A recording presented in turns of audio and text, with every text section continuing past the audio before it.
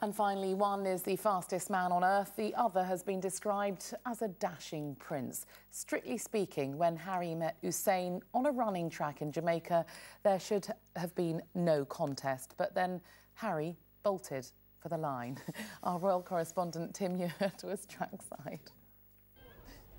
It was the day Prince Harry left the world's fastest human in his wake.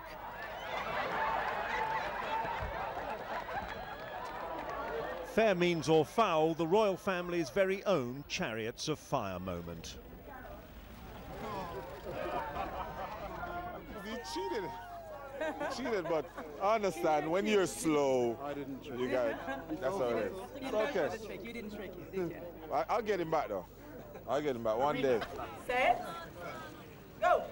This was Harry at his most relaxed, hamming it up for the cameras, turning on the charm in a country that's planning to remove the Queen as its head of state. Events like this aren't going to sway public opinion here in Jamaica when it comes to deciding about whether the country should be a republic. But what Prince Harry has done is win a lot of friends for the British royal family. And he had a message for Jamaicans. Your country needs you.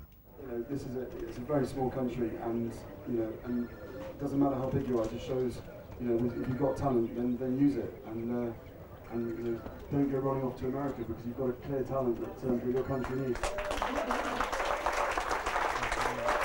Dignitaries are a little bit different, but to meet him, and he's so cool, he's way relaxed, and he was saying, "Where's that playful Usain Bolt?" I know, so I kind of loosened up and really just had fun with him. And it was wonderful for me.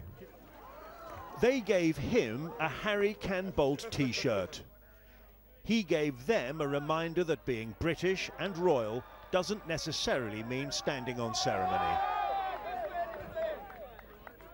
Tim Ewart, ITV News, Kingston, Jamaica. And that is tonight, ITV News at 10. The national weather is next and the news.